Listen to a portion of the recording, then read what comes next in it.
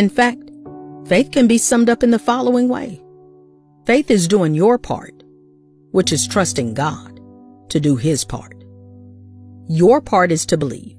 That's all you need to do. And then you leave God to do His part. Your part is to stand on God's word. His word says that nothing is impossible with God. Let me ask you, are you doing your part? Are you believing and standing on God's word? Faith is not necessarily something tangible. It's not something you can put your hands on and control. Faith is the substance of hope and the evidence of the unseen. This means to me that if you can see it, it isn't faith. If you can explain it or control it, it isn't faith.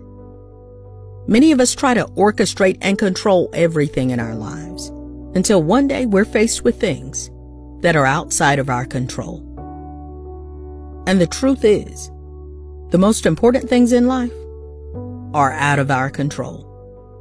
You can exercise and diet all you want, but disease can still come knocking on your door. We can build magnificent buildings and structures, but we must still bow to the power of a tornado, a hurricane, or an earthquake.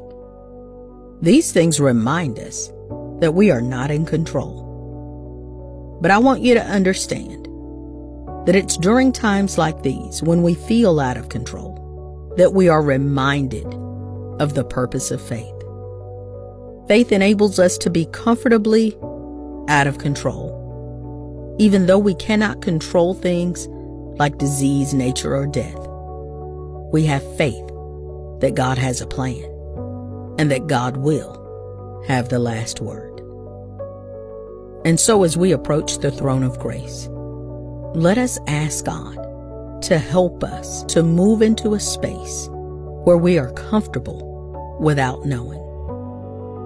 Ask Him to move us to a place where we can be comfortable, not because we have all the answers, but because we know who our answer is. His name is Jesus. When you put your trust in the Lord, there is something that happens within you. You have a boldness about you when you know and trust that your steps are ordained by God. So where have you placed your trust? In whom have you placed your trust in? Now allow me to speak about doubt for a moment.